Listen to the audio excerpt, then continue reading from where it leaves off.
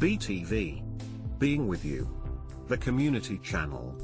For more, subscribe our YouTube channel. Visit our website www.btv.in, like our Facebook page. BTV Malayalam. Plastic surgery.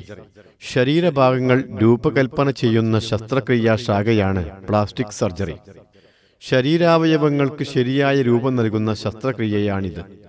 രൂപം കൊടുക്കുക എന്നർത്ഥമുള്ള പ്ലാസ്റ്റിക്കോസ് എന്ന പദത്തിൽ നിന്നാണ് പ്ലാസ്റ്റിക് സർജറി എന്ന പേര് ഉണ്ടായത്. ഇന്നത്തെ പ്ലാസ്റ്റിക് സർജറിക്ക് ഒരു നൂറ്റാണ്ടിന്റെ പഴക്കമേയുള്ളൂ. പ്ലാസ്റ്റിക് സർജറിക്ക് ജന്മം നൽകിയത് നമ്മുടെ നാടായ ഭാരതമാണ്. ശരീരത്തിൽ ഉണ്ടാകുന്ന വൈകല്യങ്ങൾ ശസ്ത്രക്രിയ വഴി പരിഹരിക്കുകയാണ് പ്ലാസ്റ്റിക് സർജറിയുടെ ലക്ഷ്യം. പല കാരണങ്ങൾ കൊണ്ടും വൈകല്യങ്ങൾ ഉണ്ടാകാം. ജന്മനാലോ അപകടങ്ങൾ മൂലമോ അതുമല്ലെങ്കിൽ സാംക്രമിക രോഗങ്ങൾ മൂലമോ ക്യാൻസർ മൂലമോ വൈകല്യങ്ങൾ സംഭവിക്കാം.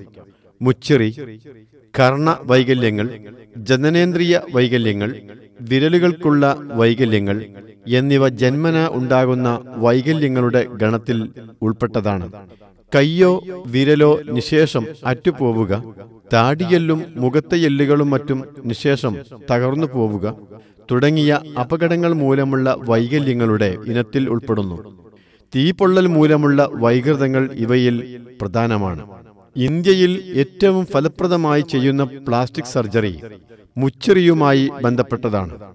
ഇതുമൂലം അനേകായിരം കുഞ്ഞുങ്ങളുടെ ശാരീരിക വൈകൃതം പൂർണ്ണമായി ഒഴിവാക്കുന്നതിനും അവരുടെ സംസാര രീതി സാധാരണ നിലയിലാക്കുവാനും കഴിയുന്നു. ജനിച്ച് 1 മാസമാകുമ്പോൾ തന്നെ ശസ്ത്രക്രിയ ആരംഭിക്കാം. ശസ്ത്രക്രിയയുടെ ഘട്ടങ്ങൾ പൂർത്തിയാക്കാൻ 1 വർഷമേ വേണ്ടൂ.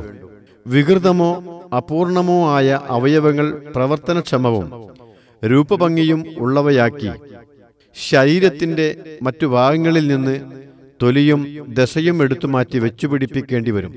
ഏറെ സമയവും ക്ഷമയും വേണ്ടിവരുന്നതാണ് പ്ലാസ്റ്റിക് സർജറി.